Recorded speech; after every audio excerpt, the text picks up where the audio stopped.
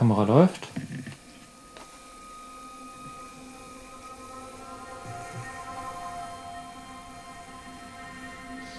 الرجال قوامون على النساء بما فضل الله بعضهم. Die Männer sind die Verantwortlichen über die Frauen, weil Allah die einen vor den anderen ausgezeichnet hat und weil sie von ihrem Vermögen hingeben.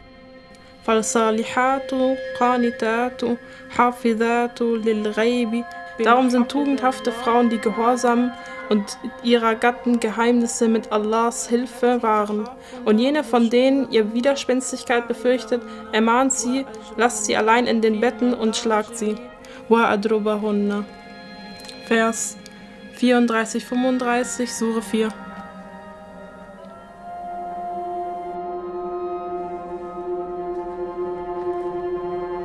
Ich habe lange darüber nachgedacht, ob ich aus dem Islam wirklich austrete. Und ich habe mich eben an dem einen folgenden Tag entschieden, wo ich dann wirklich ausziehe. Und an dem Tag, als ich dann im Zug saß zu meinem Studienort, habe ich mein Kopftuch abgelegt und am selben Tag habe ich mir Tinder installiert und ich habe nicht mehr halal gegessen. Alles ist an diesem Tag gefallen und seitdem fühle ich mich auch wirklich frei. Das interessiert den ganzen Tag gar nicht mehr.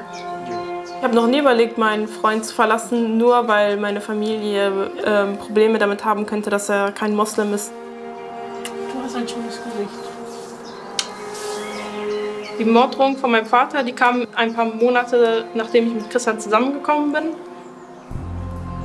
Zunächst in unserer Beziehung konnte ich ja meinen Eltern das überhaupt noch nicht mitteilen, dass wir zusammen sind, weil das eben für meinen Vater so eine Schreckensvorstellung ist. Deswegen hat er so eine große Angst gehabt und mir diese Morddrohung ausgesprochen. Und das hat er auch aus seiner Sicht, so wie ich das gemerkt habe, wirklich ernst gemeint und mir beschrieben, dass er sich eben eine Waffe kaufen würde und mich damit umbringen würde. Und ich habe auch immer wieder gesagt, das meinst du ja nicht ernst. Und dann meinte er, doch, du weißt, der deutsche Staat ist mir egal.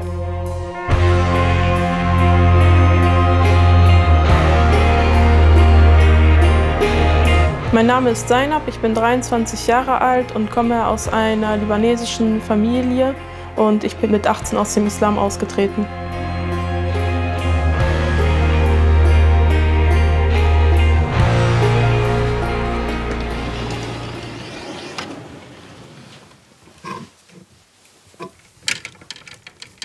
Oh, ich habe hier eins gefunden. Ich kann mich daran erinnern, dass ich das im Libanon gekauft habe.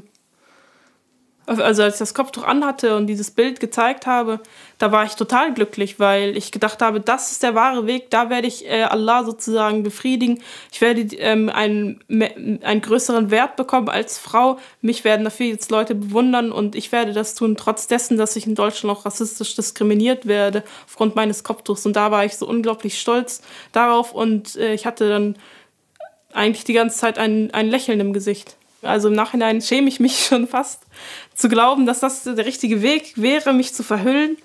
Aber damals war das für mich ein sehr schönes Gefühl. Dafür habe ich auch viel Anerkennung bekommen von anderen Frauen, von vielen Muslimen, was mich ja nochmal bestärkt hat und andere muslimische Frauen, die das Kopftuch nicht tragen, noch mehr unter Druck gesetzt hat. Ja, da bin ich. Im tiefsten Innern war ich tatsächlich glücklich zu diesem einen Moment. Ich habe mich ja jetzt nicht tiefgründig damit befasst, was es bedeutet, als Frau dieses Kopftuch zu tragen. Warum ich jetzt verhüllt werde. Ich war ja davon überzeugt, dass es schützt vor sexuellen Belästigungen. Deswegen dachte ich, ich tue mir selbst einen Gefallen. Uns wurde näher gebracht, dass wir in der Hölle landen werden, wenn wir weiterhin ohne Kopftuch herumlaufen, wenn wir nicht jeden Tag 5-mal beten. Und das hat mir auch große Angst eingejagt, weshalb ich dann sehr religiös geworden bin. Ich habe dann zum Beispiel keine Musik mehr gehört, weil das haram ist. Ich bin jeden Morgen dann um 6 aufgestanden, um zu beten. Und ich habe Männern nicht mehr die Hand gegeben. Ich habe dann das Kopftuch getragen und eigentlich hat sich mein gesamter Lebensinhalt nach dem Islam ausgerichtet. Klar, mir wurde auch schon das Frauenbild vermittelt, wie eine Frau zu sein hat, dass ich zum Beispiel nicht laut lachen darf, dass ich schon anfangen sollte, längere Kleidung zu tragen, weil mein Körper erwachsener sozusagen aussieht und das könnte eine Provokation darstellen für einige Männer. Und wenn ich dann belästigt werden würde, dann weil ich mich so gekleidet habe, nicht weil der Mann sich falsch verhält. Ich kann jetzt keinen genauen Punkt nennen, wobei ich dann unglücklich wurde, sondern es kam einfach mit der Zeit, dass ich gemerkt habe, ich werde trotzdem sexuell belästigt. Warum möchte Allah, dass ich das trage? Warum nicht auch Männer? Was bringt es im Endeffekt? Warum wird die Frau so unglaublich reguliert von dieser Religion? Kopftuch, Jungfräulichkeit und all diese Aspekte, die die Frau immer weiter einschränken. Irgendwann wurde es mir einfach zu viel.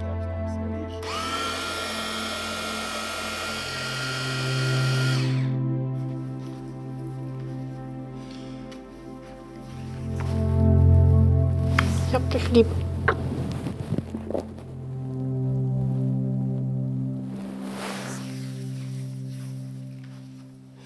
Mein Vater hat mir tatsächlich mal vorgeschlagen, meinen Cousin zu heiraten, aber da habe ich schon Ausreden gesucht, warum das nicht funktionieren wird. Habe ich damals gesagt, weil ich ja noch studiere und ich mich auf mein Studium fokussieren möchte. Und ein paar Monate später habe ich dann ihm gesagt, dass ich ja einen Freund habe. Das ist auch ehrlich gesagt war mein Gedankengang über Muslime hier, ne? Also dass es schon nicht so gern gesehen wird, wenn dann Deutsche also Nicht-Muslime, gerade mit den Töchtern auch irgendwas anfangen. Ich dachte, vielleicht kann ich auch meiner Familie vorspielen, dass er auch zum Islam konvertiert ist, nur damit ich meine Ruhe habe.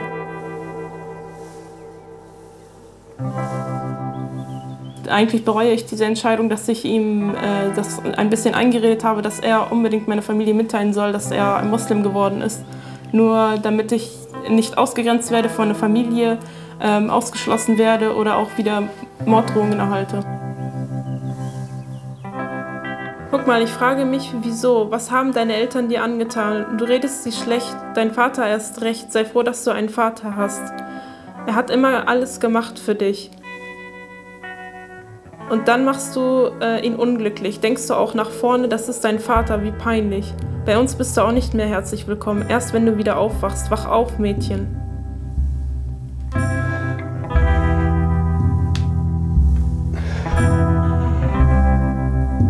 Also für sie hat es ja schon Sinn gemacht, mich da erstmal zu verstecken, weil man muss ja auch bedenken, wenn sie sich ja noch nicht sicher ist nach 1, 2 Dates, ob sie was mit mir anfangen will, ist es dann einem wirklich wert, mit der Familie irgendwie so einen großen Streit anzufangen, weil zu dem Zeitpunkt war sie ja noch ziemlich konfliktscheu in der Hinsicht, ne? Aber ich finde es schon sehr respektlos von Seiten solcher patriarchalischen Väter, hier ihre Töchter so rumzukommandieren.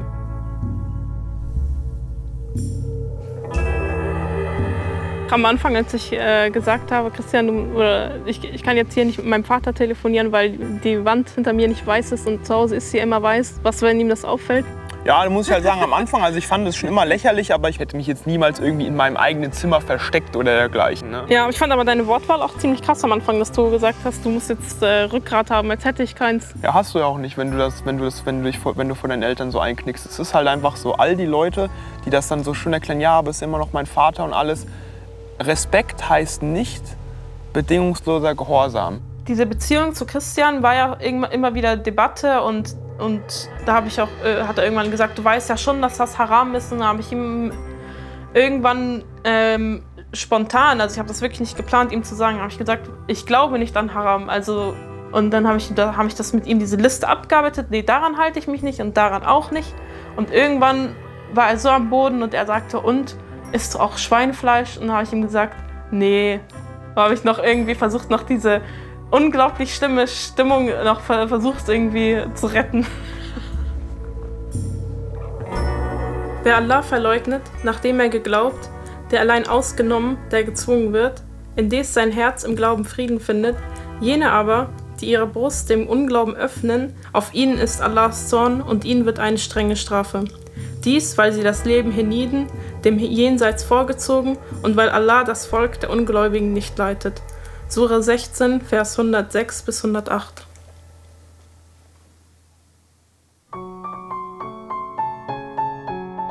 Ich habe mir da sehr viele Gedanken gemacht. Damals war ich auch sehr traurig und habe sehr oft geweint, weil dieser Prozess von der Loslösung dieser Religion auch eigentlich schmerzhaft ist. Wenn man seine gesamte Identität, wenn man seinen gesamten Lebenssinn auf eine Religion aufbaut und sie dann verlässt, ist es am Anfang schon sehr hart.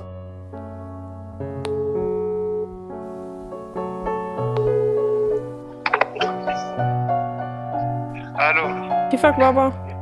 Laut des Islams steht Allah eben über alles. Und ich denke nicht, dass er eben abwägt, folge ich jetzt dieser Religion oder helfe ich meiner Tochter, sondern er denkt wirklich, wenn er mir Drohungen ausspricht, dann hilft er mir eigentlich nur, weil ich dann mit ihm in das Paradies komme. Das ist letztendlich sein Ziel. شو عم تعمل؟ عم تشتغل؟ Natürlich wäre es nicht so schlimm gewesen, wenn mein Vater mich nicht bedroht hätte. Aber die Situation insgesamt ist eben auch wirklich schlimm. Und das hängt jetzt nicht nur von mir ab, sondern Ex-Muslime erhalten eben Morddrohungen, vor allem wenn sie in der Öffentlichkeit stehen. Wir werden auf eine Art und Weise erzogen, die wirklich frauenfeindlich, homophob und antisemitisch ist. Das sind die Probleme. Und wenn man eben nur sich darauf bezieht, dass ich unter meinen Vater gelitten habe, dann versucht man sich das eben ein bisschen schöner zu reden, als es ist.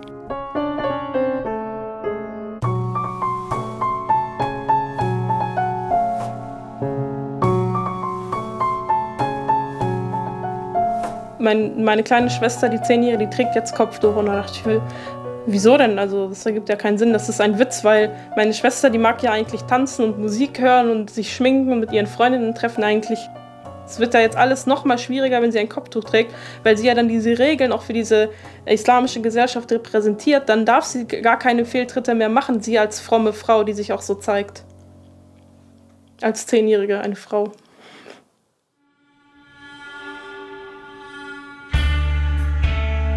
Was mich auch wirklich stört, wenn sich dann schon ein 10-jähriges Kind in Anführungszeichen entscheidet, ein Kopftuch zu tragen, dann wird ihr auch noch gesagt, wenn du dich jetzt entscheidest, dann musst du es für immer tragen. Es gibt keinen Weg zurück. Das wurde mir auch so gesagt. Da wurde sie sogar dazu gebracht, ihre Hand auf den Koran zu legen und zu sagen, sie schwört bei Allah, dass sie das Kopftuch für immer tragen wird. Und sie hat gesagt, sie wird auch trotz des Rassismus in Deutschland dieses Kopftuch tragen. Sie wird auch wirklich davon überzeugt, dass sie in Deutschland dann diskriminiert wird und sie muss jetzt diesen Kampf führen.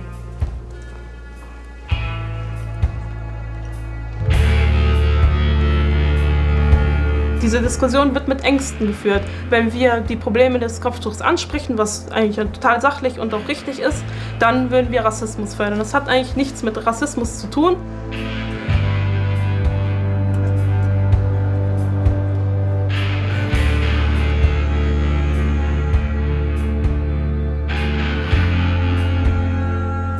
Deswegen finde ich es auch völlig daneben, jemanden wie mir das auch vorzuwerfen. Ich handle ja nicht aus Rassismus oder weil ich Muslime hasse, sondern weil ich einfach eine gewisse Aufklärung mit in diesen Islam mit reintragen möchte. Und wer mir vorwirft, dass ich rechtsradikal handle, der hat eigentlich gar kein Interesse daran, irgendeine Aufklärung oder irgendeinen Mehrwert für Muslime selbst zu generieren. Einige Kommilitonen von mir haben mich kontaktiert, nachdem sie einige Beiträge von mir gesehen haben. Und da gab es jetzt einige, die dann meinten, sie wollen wissen, woran es lag, dass ich diesen falschen Weg gegangen bin, dass sie mich noch überzeugen wollen. Dann gibt es noch andere, die haben mich einfach beleidigt oder sogar mir psychische Erkrankungen diagnostiziert. Diese Vorfälle machen schon was mit mir in der Hinsicht, dass ich mich frage, ob es Sinn macht, mich dann immer zu outen.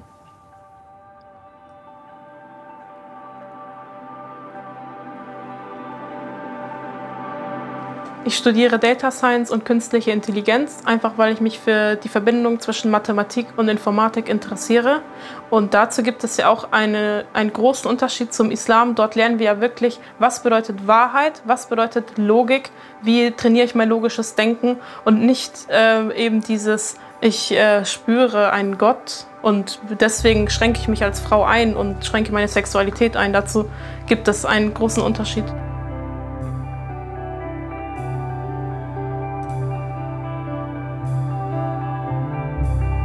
Das Interessante bei ChatGPT ist tatsächlich, wenn du gewisse Fragen zum Islam stellst, dann sagt ChatGPT, man muss alle Religionen respektieren, man darf irgendwie keine Vorteile und Rassismus schüren. Im Endeffekt, jetzt sagt mir diese KI, ich muss Religion respektieren, ich muss gar nichts.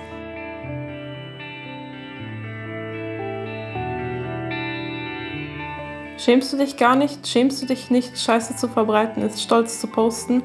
Das ist keine freie Meinung. Das hat nichts mit Meinung zu tun. Das ist nur Hetze und peinlich. Du machst dich nur lächerlich.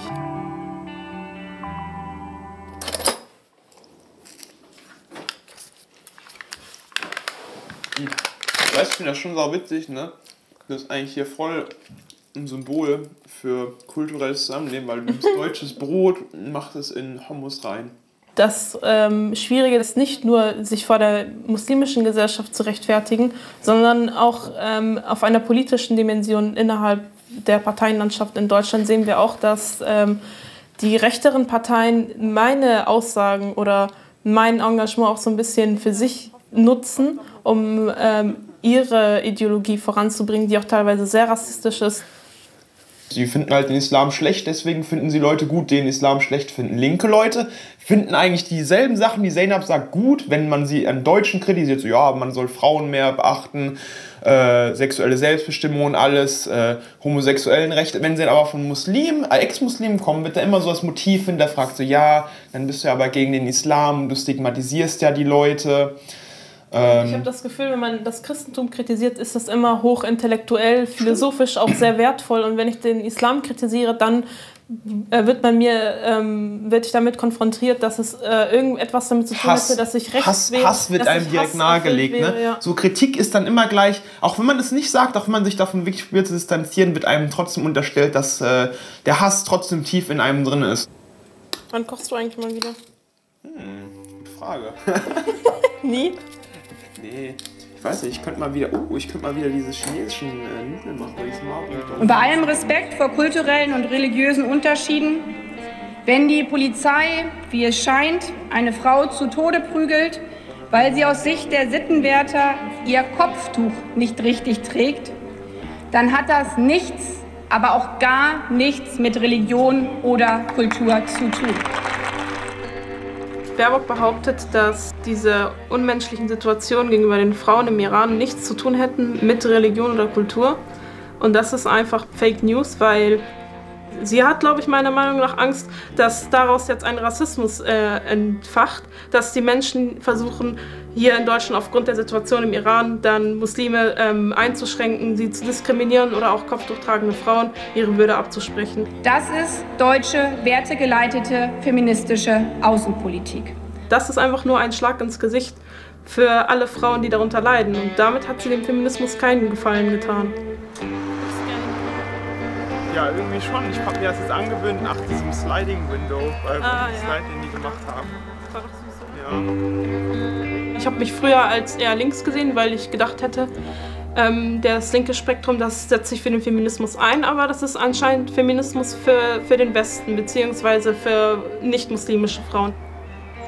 Obwohl wir eigentlich die Verantwortung haben, als Menschen, die frei sind und ihre Meinung sagen dürfen, den Menschen helfen, die es nicht können.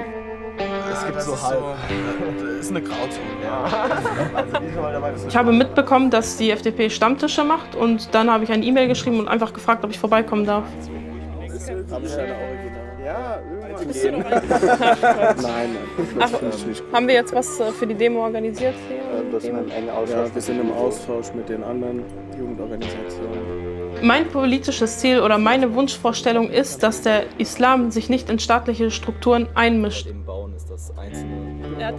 Und natürlich kann man auch über den Hijab diskutieren und über das Gesellschaftsbild und so weiter, aber mir ist es wichtig, dass Staat und Religion vollkommen getrennt sind.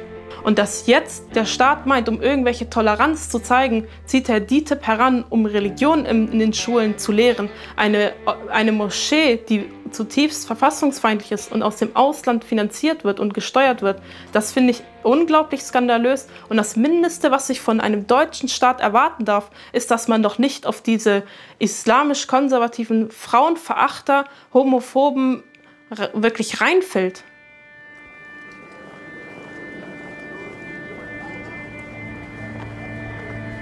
Natürlich haben sich Muslime bei mir gemeldet und gesagt, dass sie es furchtbar finden, was ich tue, weil ich damit den Rechten in die Hände spiele. Indoktriniert wurde ich mit den Ideen, dass eine unverschleierte Frau eine ehrenlose Frau sei. Dass eine Nichtjungfrau beschmutzt und benutzt sei. Am Internationalen Frauentag wollten wir als junge Liberale an der Frauenrechtsdemonstration teilnehmen. In dieser Demonstration ging es um die Solidarität mit den Frauen im Iran, aufgrund dessen, dass sie dort unterdrückt werden, aufgrund dessen, dass ihnen der Hijab aufgezwungen wird. Und leider kam es zu diesen Zwischenvorfällen von der Antifa. Und genau das... Wie ich mich anziehe, provoziert niemanden! Genau recht. Das hat sie auch gar nicht gesagt. Hör mal zu, geh mal in die Schule. Es geht darum, dass eine Frau das tragen darf, was sie möchte. Man hat mir einfach nicht zugehört, sondern mich als Liberale eingeordnet. Und deswegen hat man mir quasi das Rederecht verwehrt.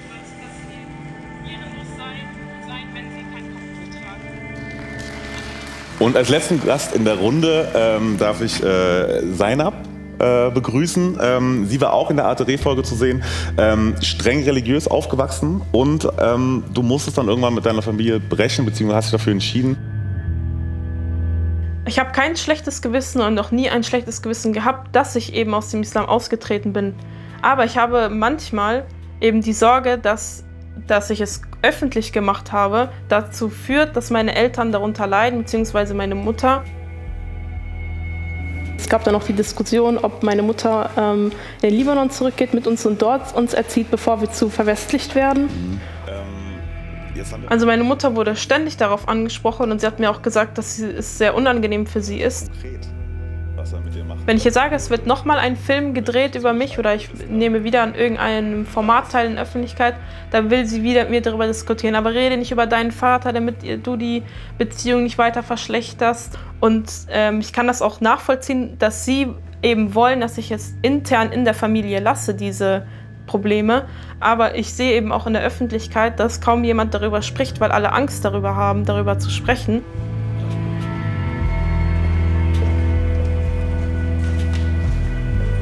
Ich habe Frau Hübsch getroffen, um mit ihr über die Kritik, die es im Rundfunk gerade gegeben hat, gegenüber dem Arte-Film, wo ich teilgenommen habe, dass wir keine muslimischen Ansichten mit reingebracht haben.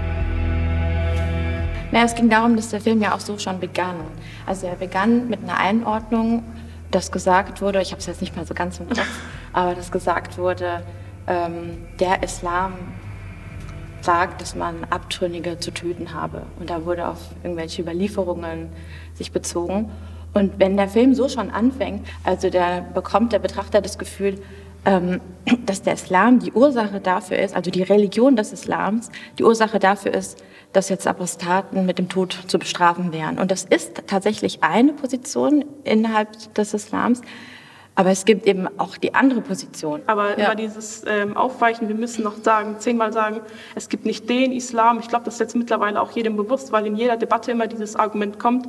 Und es gibt ja auch nicht das Christentum, wenn wir die Kirche hart kritisieren und sogar von Kinderschändern sprechen, ist ja auch jedem bewusst, dass nicht jeder Mensch in der Kirche auch tatsächlich Kinder missbraucht, sondern dass es eben ein Teil davon ist. Und da muss es auch keine Einordnung geben. Und ich frage mich, warum wir nicht den Islam auch gleichberechtigt behandeln, in der Hinsicht, dass wir mit derselben Schärfe an Kritik rangehen.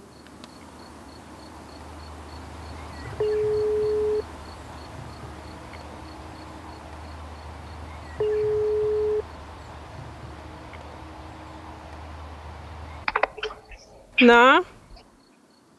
Wie geht's dir? Gut, und dir? Gut. Bist du schon im Garten? Ja. Und, wie läuft die Schule? Gut, ich habe eine 1 in Deutsch geschrieben. Ah, super. Du hattest doch Rechtschreibprobleme. Hast du sie gelöst?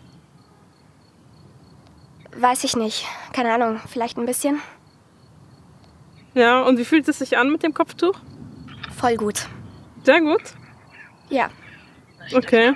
Und was findest du daran so toll?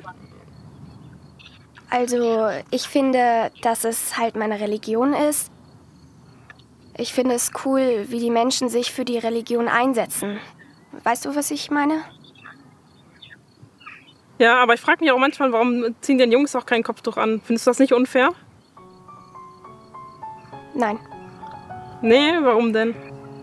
Warum stört es jemanden, wenn ich einfach zusätzlich noch meine Haare bedecke? Während Corona haben wir sogar unsere Gesichter verschleiert. Wo ist das Warum Problem? bedecken denn Männer nicht ihre Haare mit einem Hijab? Das ist doch das Problem. Das ist doch das Problem der Männer. Das ist doch nicht mein Problem. Nee, das ist ein frauenfeindliches Symbol. Ja gut, jetzt sind wir bei der Interpretation. Ja, jetzt sind wir bei einer Interpretation, die Sie vorlegen, wo ich sagen würde, das ist eine völlig falsche Interpretation aus meiner Sicht. Aus Ihrer subjektiven Sicht, ja, richtig. Aber ich kann ja auch genauso sagen, aus deiner subjektiven Sicht.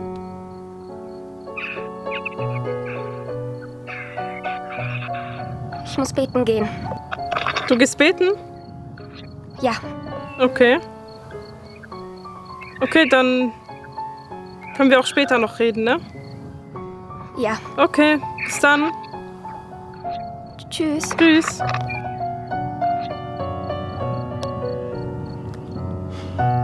Sie Sie sagt ja auch selbst, sie trägt es freiwillig und sie ist glücklich damit. Ich denke, dass es ganz vielen so geht wie ihr und so wie mir damals. Man hat sich sein eigenes Umfeld aufgebaut mit Mädchen, die einen unterstützen und die selbst muslimisch sind und man redet sich da rein. Das Kopftuch ist jetzt das Allheilmittel gegen sexuelle Belästigung. Es wäre ein Teil der Identität und man setzt sich dann für die eigene Religion ein. Die Verfassung in dieser Die Religionsfreiheit ist so ein wertvolles Gut. Wir haben eine lange Geschichte. Was passiert, wenn Menschen nicht dem entsprechen können, was ihr innerstes Bedürfnis ist? Hier geht es um die Sinnfrage, hier geht es um den Sinn unserer Existenz. Und wenn man dem nicht mehr gerecht werden kann, dann gibt es keine Freiheit mehr. Glauben und Gewissensfreiheit, Meinungsfreiheit, das sind so hohe Güter in unserer Gesellschaft. Und jetzt zu sagen, wir setzen das gleich mit politischer Agitation oder Demagogie oder Indoktrination, ich finde, das kann man nicht vergleichen. Das sind zwei völlig unterschiedliche Kategorien. Na doch, ich finde, das sind eigentlich dieselben Kategorien, weil man sich genauso über politische Ambitionen, über politische Weltanschauungen definieren kann. Jemand, der sein ganzes Leben auf die AfD aufbaut, dort Mitglied ist und meint, damit Deutschland retten zu können, der kann genauso argumentieren und sagen, ich fühle mich darin so wohl, ich finde, es ist so eine großartige Ideologie, ich möchte sie auch mit in die Schule tragen. Und nur weil die Verfassung in dieser Form sehr kritikwürdig ist, weil diese Verfassung momentan so kritikwürdig ist, weil sie ein Religionsverständnis mitbringt aus den 40er und 50er Jahren, das ich so nicht mehr unterstützen würde, plädiere ich für eine Verfassungsänderung. Hallo? Kifak Baba. Mir geht es nicht gut. Zeinab. Na. Du rufst deine Schwester nicht mehr an, okay? Warum soll ich meine Schwester nicht anrufen? Du rufst sie nicht an. Warum soll ich meine Schwester nicht anrufen? Das ist mein Befehl. Du lässt mich in Ruhe und du lässt deine Schwester in Ruhe. Warum soll ich? Es ist meine Schwester, also du kannst mir jetzt auch nicht so viel reinreden. Du bist für mich gestorben. Und bitte lass mich in Ruhe. Und lass sie auch in Ruhe, okay? Also ich kann dich gerne in Ruhe lassen, aber ich gehe ja mit meiner Schwester um, wie ich will. Nein. Ich sage dir, wenn du deine Schwester noch einmal anrufst, was dann? Zeige ich dich an. Du willst mich anzeigen, dass ich mit meiner Schwester rede?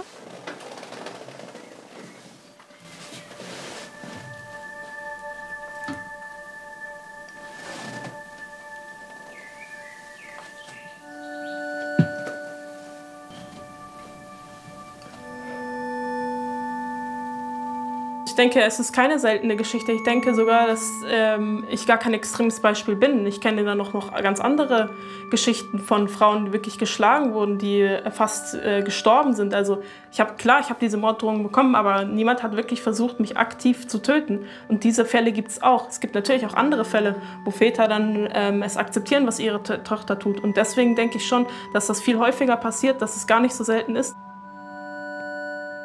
Einfach provokant, mehr nicht. Der, den Islam so schlecht redet, hat keinerlei Wissen darüber. Ihr celebratet euch das Ticket zum Höllenfeuer, aber sobald es einem von euch schlecht geht, ruft jeder von euch, ja Allah, hilfe mir, armselige Provokation.